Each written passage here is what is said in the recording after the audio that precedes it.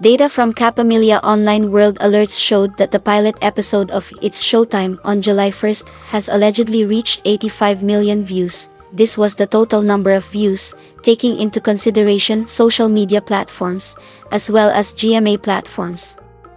Based on KOW's post, it was in the same manner that total views were computed by E.A.T and Eat Bulaga.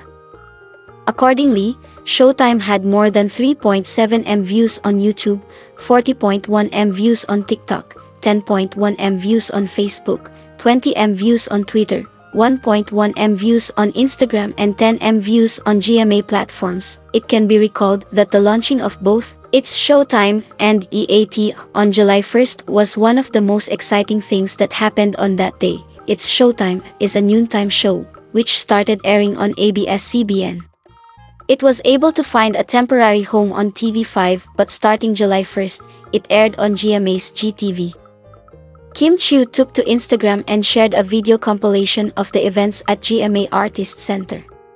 The video showed some behind the scenes of the noontime show, It's Showtime, as well as snippets of the actual show. Kimmy was very happy and felt really proud that she was part of what she referred to as something historic. She also shared that she is proud to be part of a family where happiness is the main priority. Vong Navarro took to Instagram and shared how happy he is. This came after It's Showtime was able to air its pilot episode on GMA 7. Umapo sa saya ang mga puso namin, he said in his post.